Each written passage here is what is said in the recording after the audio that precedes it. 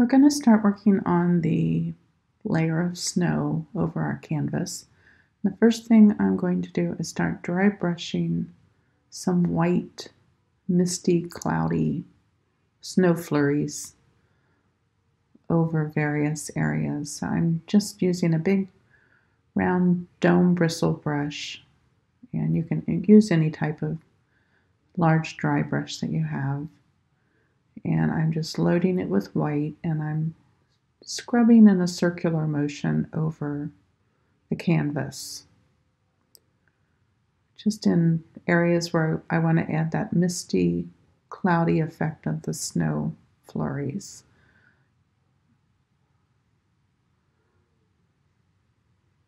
I'm actually going to come over on top of the raccoon in certain areas just to soften and lose the edges, because we want him covered in the snow and like he's peeking through it.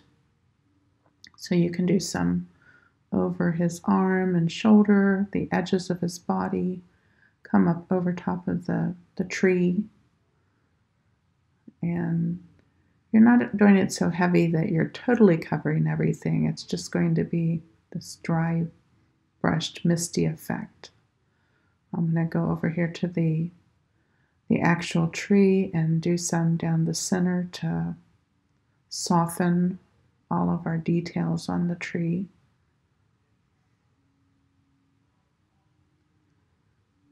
And you can build this up in layers. As it dries, it'll soften down, and you can see where you might need to add stronger values, so you can just go over it multiple times as needed.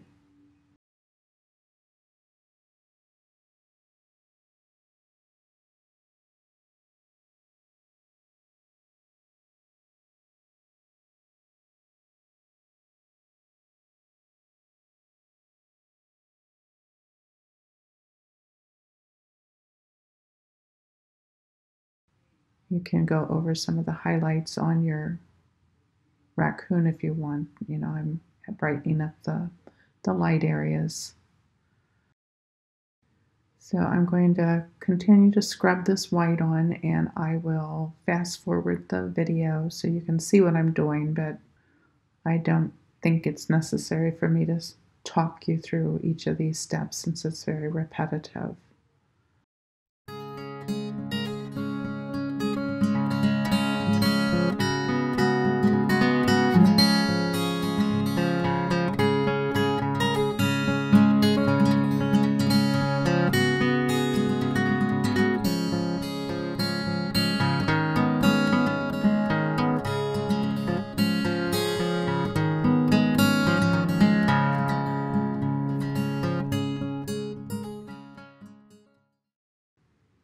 Before we go farther, I'm going to take a second here and use a small round brush and paint some whiskers in on the raccoon.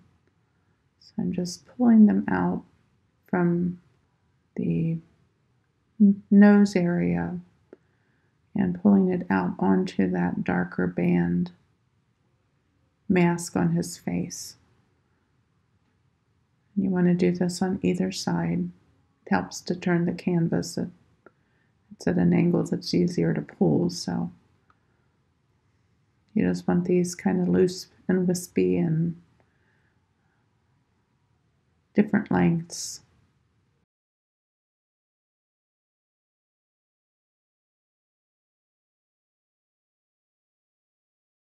I'm brightening under his mouth a little bit and adding a little shine to his nose.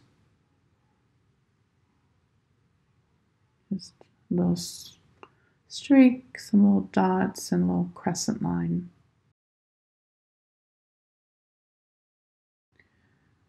Using a little smaller dome dry brush, I'm going to scumble on some snow on these branches. So I'm just dragging that along the top edge of the branch, picking up some white and just dabbing it on, kind of loose and scrubby.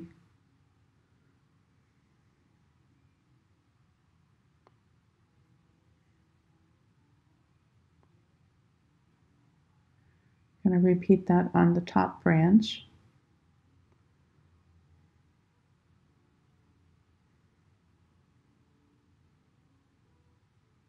We just want it to look like snow's settled and is piled on top of the branch, sticking to the bark.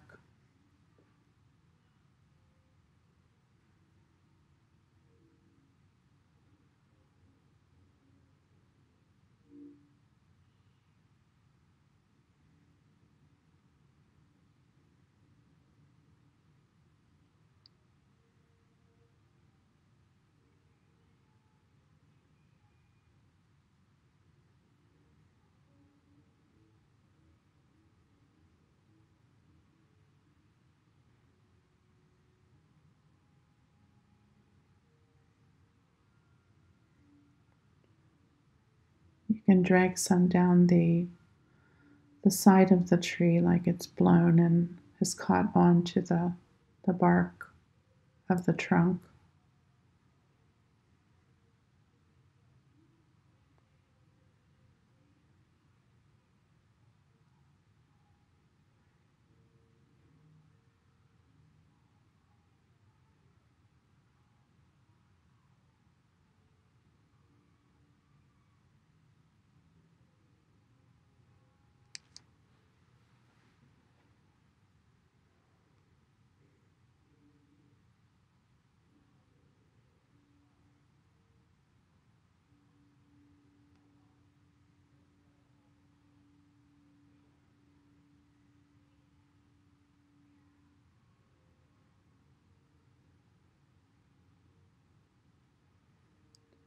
So I'm just kind of loosely dragging this here and there on the trunk of the tree.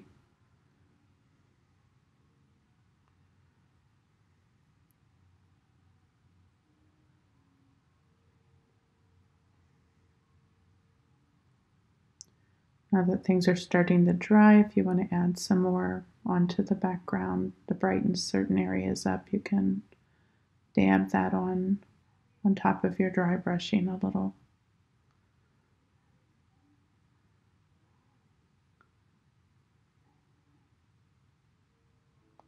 This can be the heavier little flurries of snow.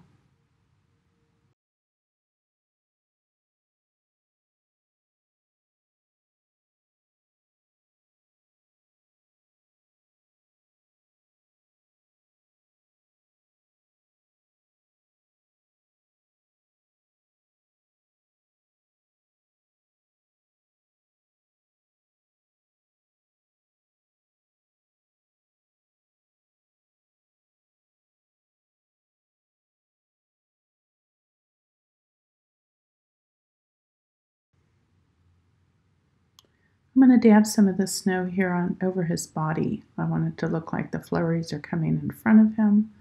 And over here on the darker area of the chest, put a little bit of that white flurries over. Kind of connects him to the tree, softens that darkness on his chest. Gives a little more depth to the painting. We're going to quickly dry the painting with a hairdryer just to make sure everything's nice and dry. And then I tore a piece of paper towel and a triangle to go over the face of the raccoon because I want to protect it a little bit from our snow flurries.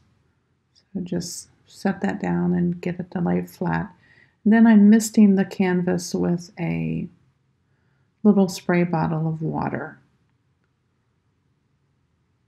I want some soft, loose snow flurries. So I'm taking a big flat brush with a little bit of water in my white paint and loading it, and then I'm going to tap that brushed against the handle of another one to cause little droplets of paint to go on the canvas. Now with that layer of water that we sprayed on the canvas, these snow flurries will run just a little bit. They'll get a little soft and watery and spread out, so it'll be a nice soft snow effect. You can add as many or as few as you want, and the paper towel in the center is keeping these little drops of paint off your raccoon's eyes and nose so we don't get too much on there to begin with. So I've added quite a few snowflakes, and I don't know if you can see a little bit, they're starting to bleed a little bit and get soft. I'm drying it and my little paper towel blew off.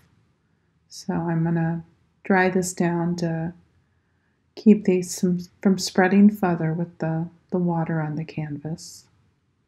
So you want to make sure it gets dry, you don't see any little wet spots.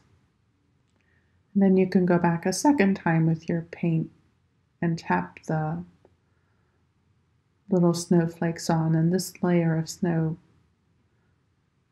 will be a little bit more precise. Since the canvas is dry, these drops aren't going to spread. And I'm leaving my raccoon face open so that I can get a few of those little speckles on his face. We don't want it totally devoid of snowflakes. I've decided the transition between the tree and the raccoon's a little too stark.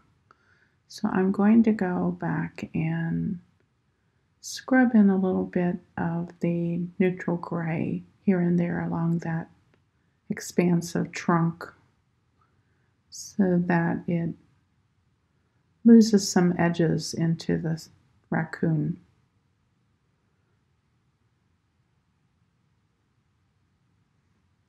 I had previously taken white kind of all the way down that edge, and I just decided that's a little too unnatural looking. So I'm scrubbing in some of this neutral gray and just breaking up that line of the trunk.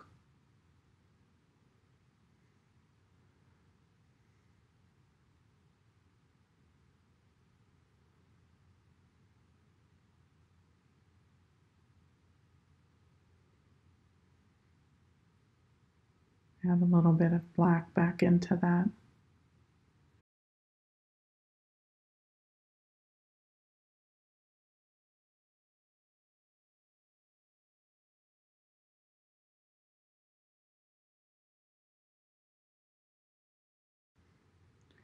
Then to bring that back into the painting, I'm covering most of the raccoon, leaving a little space there on the edge of the tree.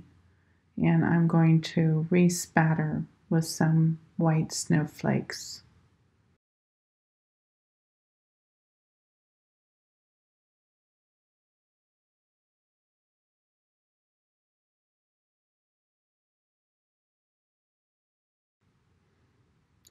Then remove the paper towel and keep spattering, just trying to direct where you put the spatters.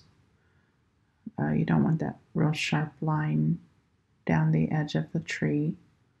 So I'm just trying to soften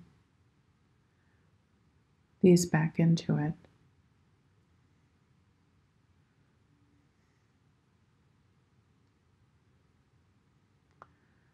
And if you get any spatters that you think are a little too heavy or someplace you don't want, keep a damp paper towel handy and you can just kind of blot any off that you don't want.